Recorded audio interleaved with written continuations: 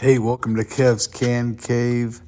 Today we're going to continue the Toolbox Heroes, and this isn't really a tool per se, but it's a way to dispose of your blades, whether they be X-Acto knife blades, razor blades, whatever kind of utility knife you have, getting rid of them blades.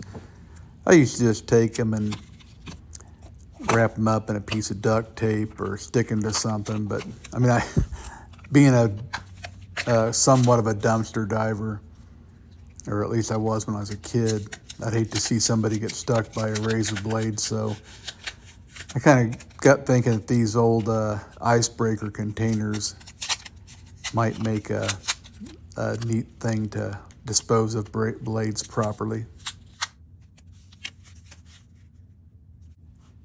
Anyway, get you a couple icebreaker containers. Use the icebreakers, dump them out, whatever you want to do with them, but get them empty, peel the stickers, and write whatever you want on the lids. And then I like to take them and attach them to a magnetic strip I have on the top of my toolbox, which I just mounted to a piece of wood.